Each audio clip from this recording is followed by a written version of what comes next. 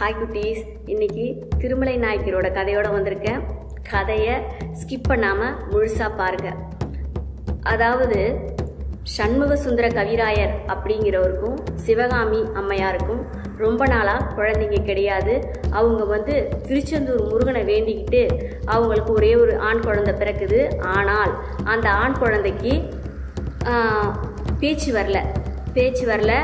அது இருக்கிறதப்ப அவங்களுக்கு ரொம்ப கோபம் வந்துடுது.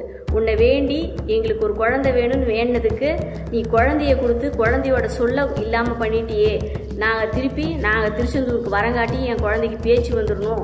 பேச்சு வரலன்னா அந்த இடத்துலயே நாங்கள் 2 பேரும் உயிரை மாச்சிக்குவோம் அப்படின்னு சொல்லிட்டு அங்கேருந்து அவங்க திருச்செந்தூர் புறப்பட்டு வராங்க. திருச்செந்தூர் புறப்பட்டு வர்றதுக்கு முன்னாடி முருகனும் மதுரை மீனாட்சி தாயும் 2 பேரும் சேர்ந்து இந்த மாதிரி அவங்க பையனுக்கு பேச்சு வரலன்னு அவங்க ரொம்ப ஃபீல் பண்ணுறாங்க. அவங்க உயிரை மாச்சிக்கங்காட்டியும் போய் திருச்செந்தூரில் போய் அந்த பையனுக்கு பேச்சை வரவை அப்படின்னு சொல்லி அவங்க அம்மா மீனாட்சி தாய் அங்கேருந்து முருகனை அனுப்பி வைக்கிறாங்க.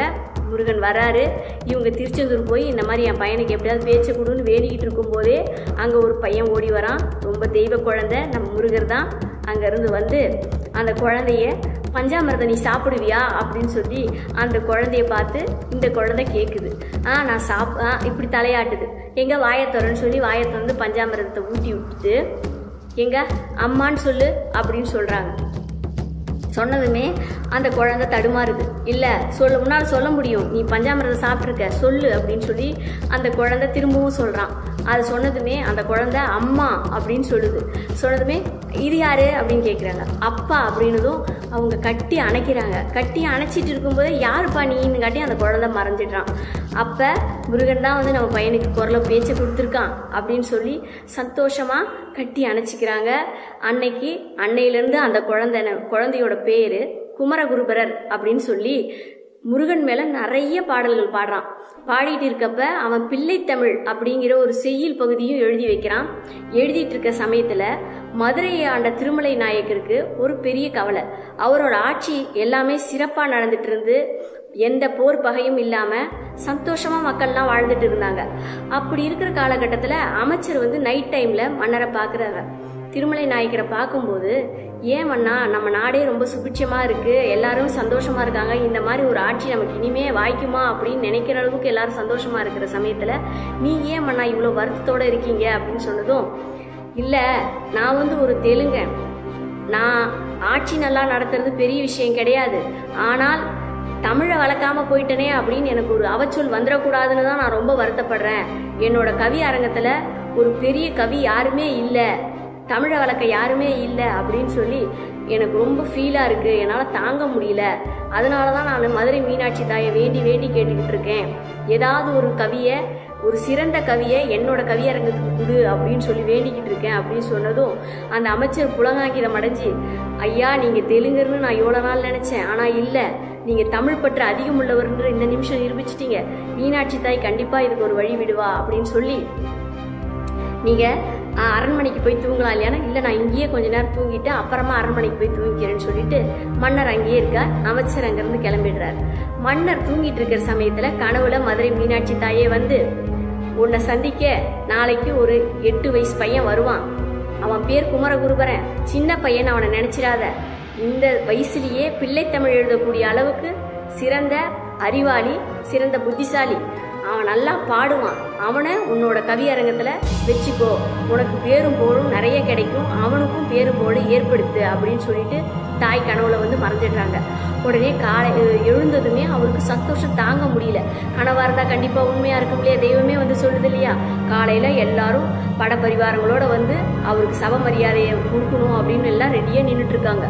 அங்க வந்தா குமரகுருபரர் வரார்.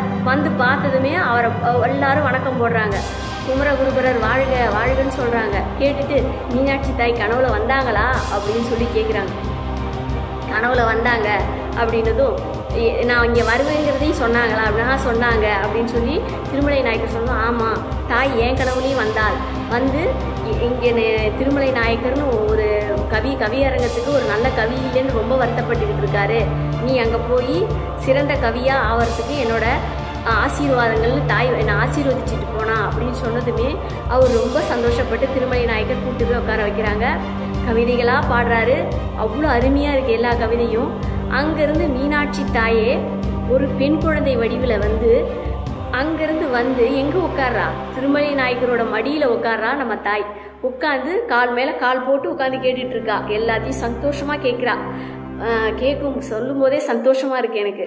அப்படி சந்தோஷமாக கேட்டுக்கிட்டே இருந்துட்டு நீ சிறந்த கவியாக வருவ அப்படின்னு சொல்லி அவள் கழுத்தில் போட்டிருக்கிற காசு மாலையை கழட்டி அந்த பையனுக்கு போட்டு விட்டுட்டு காட்சி கொடுக்குறான். அந்த இடத்துல காட்சி கொடுத்ததுமே அந்த பையன் மதுரை மீனாட்சி தாயே காட்சி கொடுத்துட்டான்னு சாஷ்டாங்கமா அந்த பையன் அந்த சின்ன குழந்தை காலில் விழுந்ததை பார்த்ததும் திருமலை நாயக்கருக்கு அங்கே இருக்க அமைச்சர் தளபதிகளுக்கெல்லாம் ஒன்றுமே புரியல. இங்கே என்னையா நடந்துட்டு இருக்கு அப்படின்னு சொல்லி திருமலை நாயக்கர் அமைச்சரை பார்த்து கேட்குறாரு. எனக்கு அறிவுக்கும் புத்திக்கும் இது எட்டவே இல்லைங்க. இந்த குழந்தை யாருன்னு எனக்கு தெரியல, இந்த பையன் என்ன பண்ணிட்டு இருக்கான்னு எனக்கு தெரியல அப்படின்னதும் அங்கே இருக்க அர்ச்சகர் வேகமாக ஓடி ஏங்க மதுரை மீனாட்சி தாயை காணுங்க அப்படின்னதுமே உடனே அந்த அமைச்சர் சொல்லிடுறாரு, ஏங்க இது மீனாட்சி தாயே தாங்க குழந்தையா வந்திருக்கா அப்படின்னதும் எல்லாரும் காலில் விழுறாங்க. அம்மன் சிரிச்சுக்கிட்டே மறைஞ்சிடுறா. அதுக்கப்புறம் குமரகுருபரரை பார்த்து திருமலை நாயக்கர் சந்தோஷத்தில் கையெடுத்து கும்பிட்டு ரொம்ப ரொம்ப சந்தோஷம்ப்பா, என்னை மீனாட்சி தாயே நேர்லையே எனக்கு குழந்தை விடுதலை காட்சி கொடுக்குற அளவுக்கு நீ பண்ணிட்ட அப்படின்னு சொல்லி ரொம்ப சந்தோஷப்பட்டு அவன் காலிலேயே விழப்போறார். சின்ன பையன் கூட இது பண்ணாம. ஆனா குமரகுருபரர் என்ன சொல்றாரு, இல்லைங்க நான் அம்மனை நோக்கி பாட்டு தான் பாடினேன். ஆனா அம்பா குழந்தை தாய் தாயோட மடியில தான் குழந்தை உட்கார்றது இயற்கை. ஆனா தாயே குழந்தை மடியில உட்கார்ந்துருக்கானா அது உங்க மடியில தான், உங்களை தான் நாங்கள் எல்லாரும் வணங்கணும்னு சொல்லி அவர் வணங்கினதும் சந்தோஷப்பட்டு எல்லாரும் கும்பிடுறாங்க. எல்லாரும் மதுரை மீனாட்சி தாய் போய் நேரில் வணங்குறாங்க. இதுல என்ன விசேஷமான சிறப்புனா திருமலை நாயக்கருக்கு மட்டும்தான் சிலை அங்க வடிவமைக்கப்பட்டிருக்கு. வேற எந்த மன்னர்களுக்கும் அங்க சிலை கிடையாது. மதுரை மீனாட்சி கோயில்ல போய் பார்த்தீங்கன்னா இது உண்மை இருக்கு. ஸோ குட்டீஸ் தமிழ் ஸ்டோரிஸ் சேனலுக்கு சப்ஸ்கிரைப் பண்ணுங்க, லைக் பண்ணுங்க, ஷேர் பண்ணுங்க. பாய் குட்டீஸ், பாய். குட்டீஸ் தமிழ் ஸ்டோரிஸ் சேனலுக்கு சப்ஸ்கிரைப் பண்ணாதவங்க சப்ஸ்கிரைப் பண்ணுங்க.